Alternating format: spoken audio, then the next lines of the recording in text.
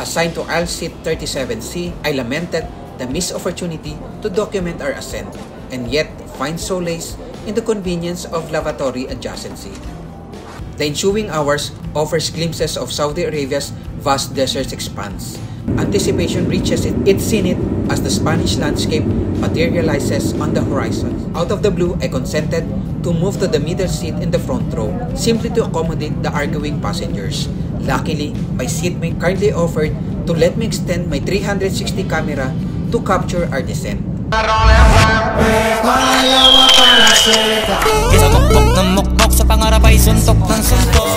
Catch flights, not feelings.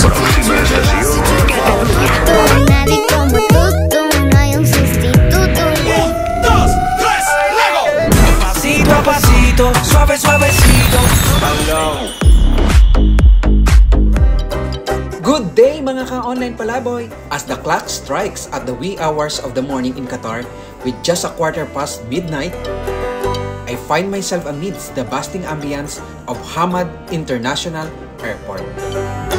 Want to join me on this exhilarating journey? This time, my compass points westward as I embark on an adventure shrouded in mystery. The destination I am bound for is a coveted gem in every traveler's treasure trove, perhaps even gracing the top 10 of many of the wanderers' bucket list. But shh, let's keep it hush-hush for now, shall we? Eager to immerse myself in the airport ambience, I arrive a good 6 hours ahead of my boarding schedule, armed with a desire to capture every fleeting moments through the lens of my camera. Upon my arrival, I wasted no time and made a beeline for the self-check-in counter. However, my excitement was momentarily dampened when the chaos failed to recognize my passport on the initial scan.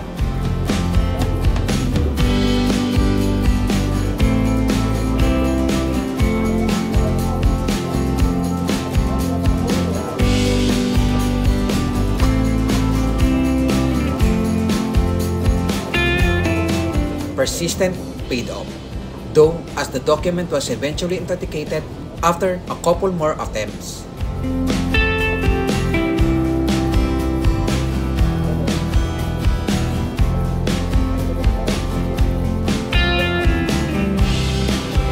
Given the visa prerequisites of my destination, the machine promptly directed me to seek assistance from an airline agent. Hello. A moment, sir. Yes, sir. You're going to Madrid? Yeah. Is this a stop You heard it right. I'm bound for Madrid. True to their multitasking prowess, the agent efficiently verified my travel documents amidst attending to other travelers' needs. Passport required. Required. You have visa for... visa not for visa.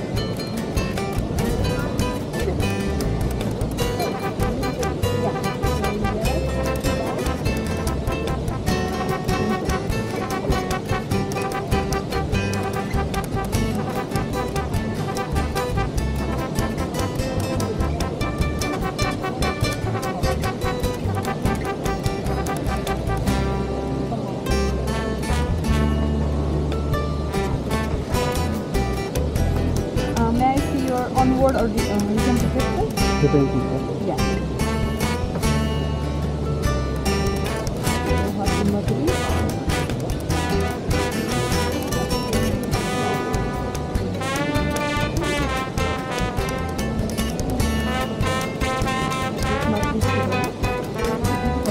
Paris to So you have no bag to check in? This one. Check-in bag? Yeah. Can I for Carry on, yeah, you can take it as a carry on. oh, Or you want to check it? check it. Check it? Hey, Yeah. So, sir, unfortunately the flight is full. There is no seats available, yeah. But this is an aisle seat for you. No windows. No window. What is this, sir? Camel. Camel.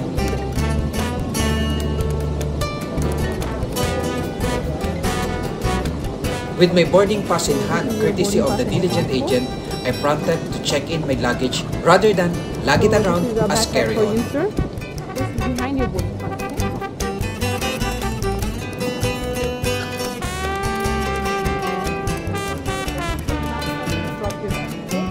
Thank you. After ensuring my belongings were securely tagged, I proceeded to the luggage drop station.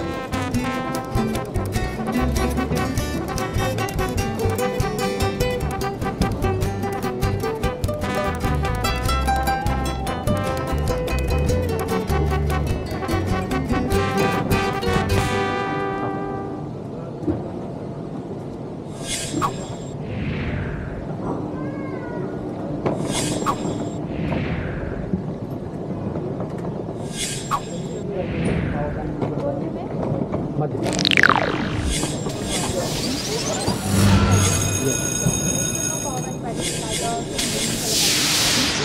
Thank you.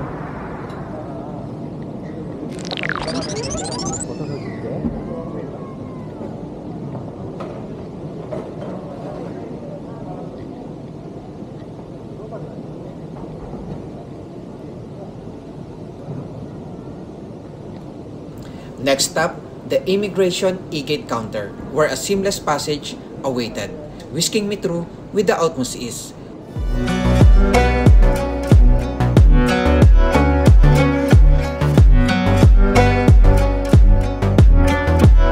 With formalities attended to, I found myself in the tranquil embrace of the waiting area, where an iconic lamp bear welcomed weary travelers. Little did I know, a hidden gem awaited in the form of a nearby food court, providing a welcome respite for the famished.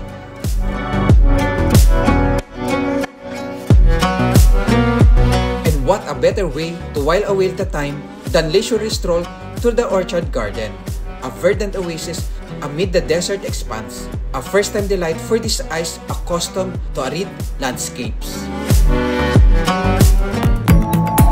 I am bound for Madrid at 7:55 in the morning. With my boarding gate situated in Wing A, I decided to gauge its proximity before delving into further exploration.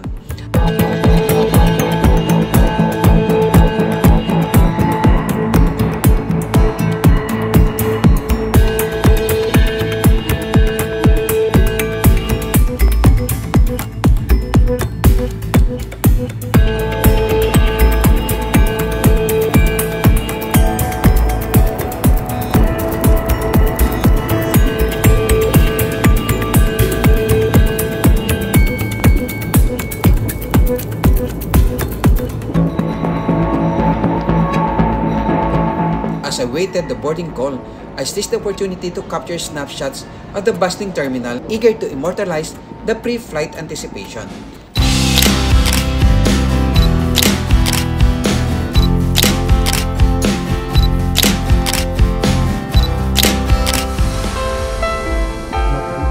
At precisely 6:25 a.m., the gates swung open.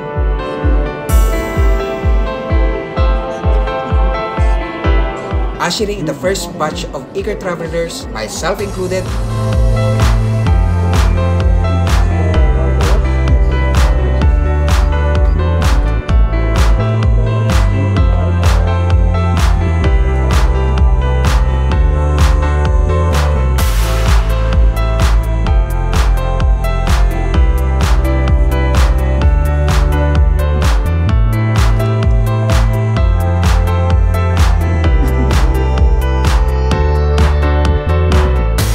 At 7:25 a.m., our section was beaconed to port to embark on the airborne leg of our journey.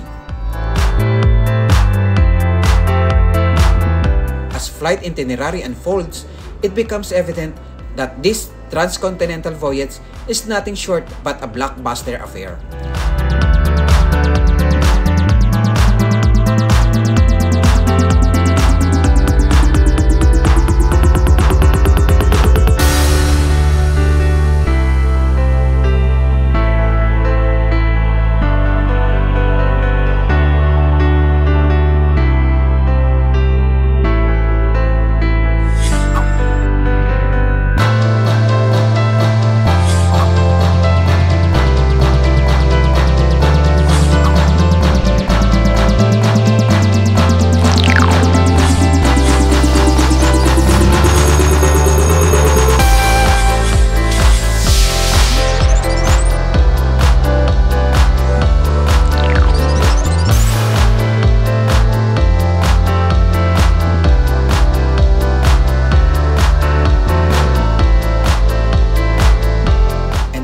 we commence our flight report for QR149 from Doha to Madrid, a 7-hour and 30 minutes odyssey aboard Qatar Airways Boeing 777-300ER.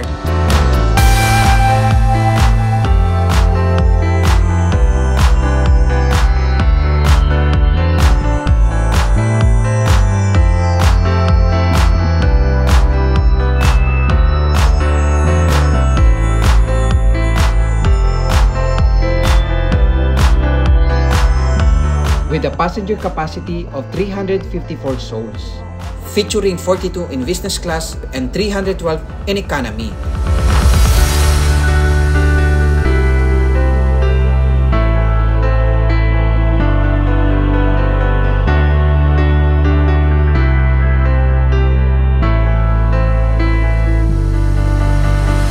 The aircraft stands poised to whisk us across 6,298 kilometers at an average speed of 840 km per hour. Notably, a 1-hour time differential awaits us upon our Madrid arrival.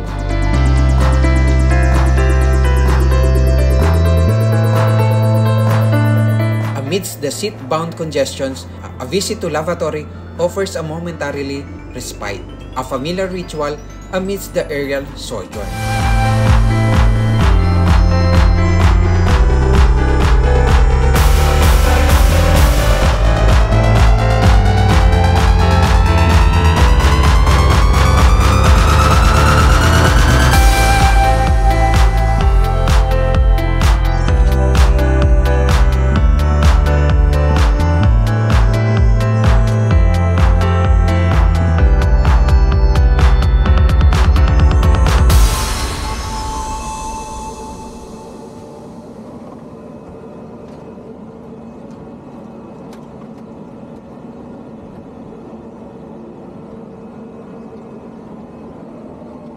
And while the waiting game continues, why not steal a glance at the bustling tarmac, where a symphony of activity unfolds in preparation for departure.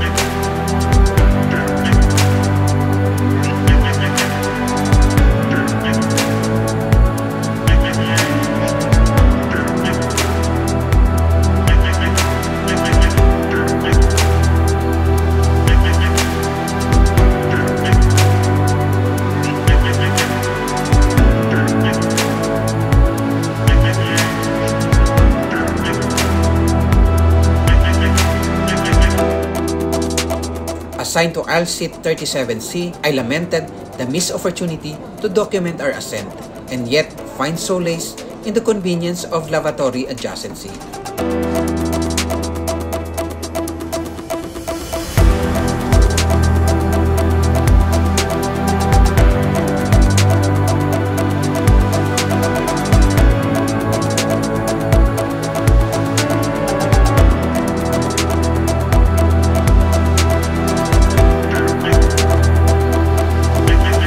At 8:05 a.m., the aircraft sets in motion, taxiing along the runway in anticipation of liftoff.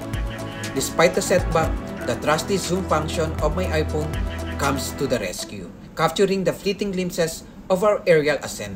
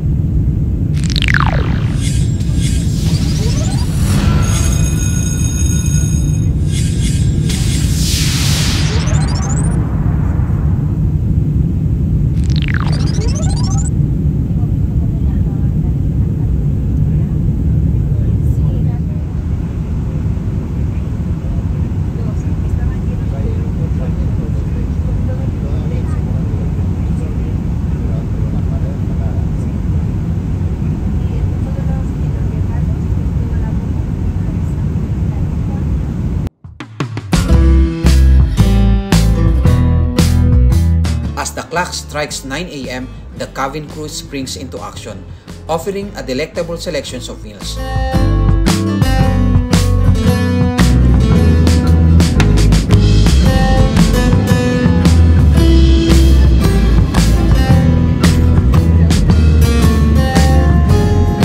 Opting for the sesame scallion chicken with jasmine rice, the ensemble includes a bread roll, dulce de leche cheesecake, and mixed fruits, a tantalizing assortment of discerning palate.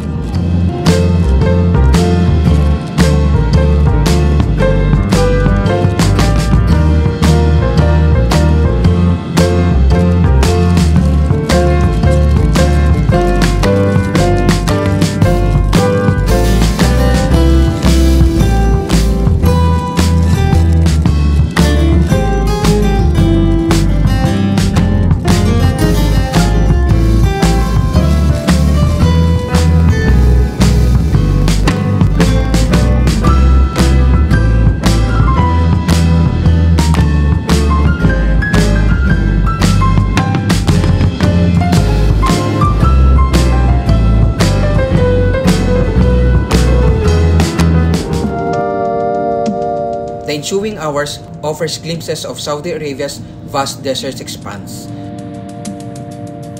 punctuated by moments of culinary indulgence and exploratory forays into the in-flight entertainment systems, an antiquated iteration boosting a responsive touchscreen and detachable console.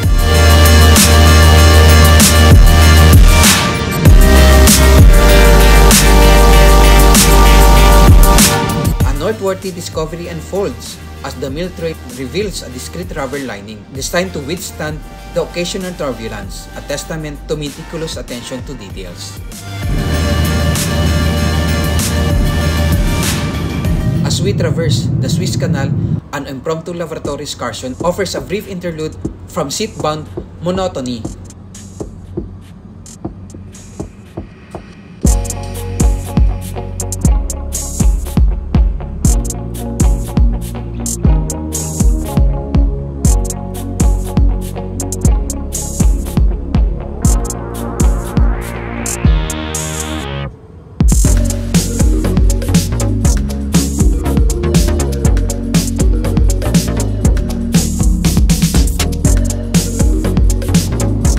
At 12:40 p.m., a light repast is served, featuring a tantalizing tandoori chicken pizza, a departure from the anticipated gustatory delights of Madrid.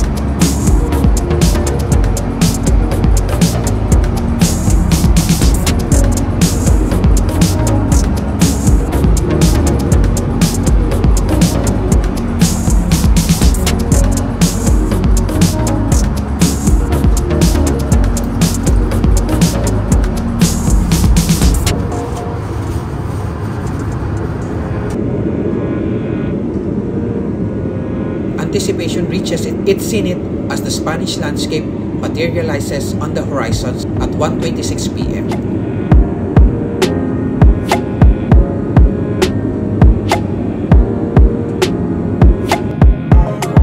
Out of the blue, I consented to move to the middle seat in the front row, simply to accommodate the arguing passengers. Luckily, my seatmate kindly offered to let me extend my 360 camera to capture our descent.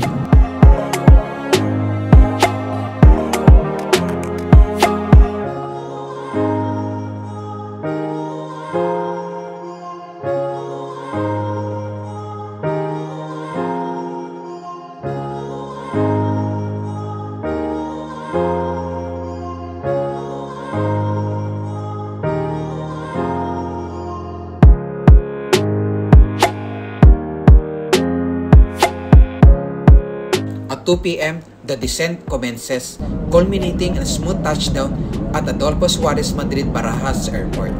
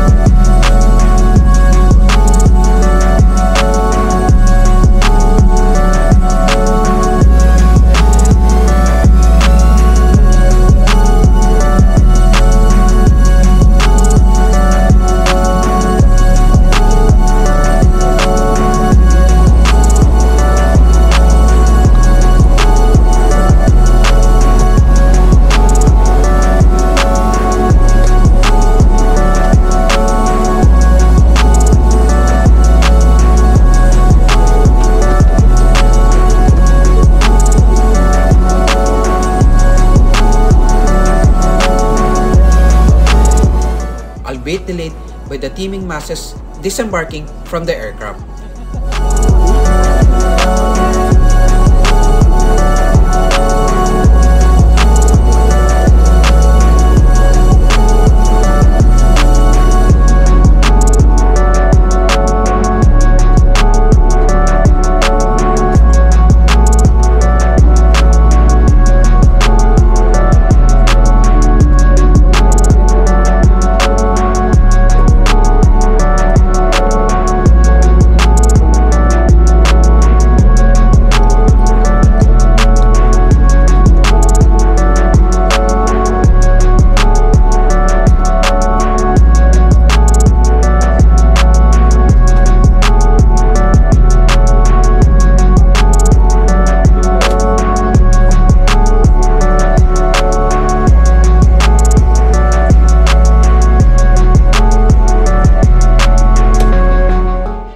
Thus we conclude our flight report for QR 149 from Doha to Madrid, bidding adieu to the azure skies and welcoming the vibrant streets of Madrid with open arms.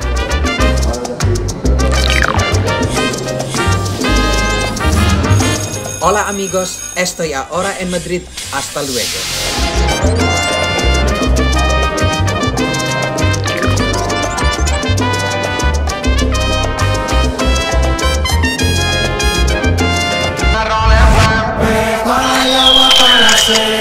Sa tuktok ng mukmok, sa pangarap ay suntok ng suntok.